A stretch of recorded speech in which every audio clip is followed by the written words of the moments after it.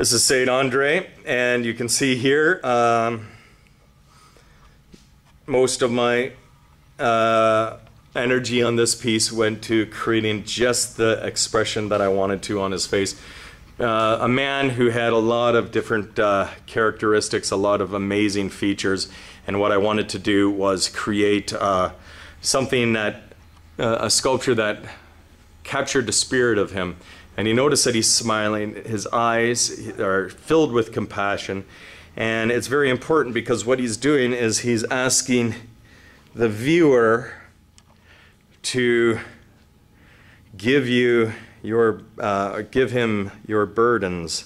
And the idea about this piece is that there he is, he's asking, or he's basically offering his help as an amazing saint, spiritual help to the viewer. And this piece, I've seen a lot of different sculptures of this man, and I have captured on him, or with his face, the exact characteristic that I wanted to. One that shows his compassion, his care, and his love for the viewer. So I'm very happy with this piece.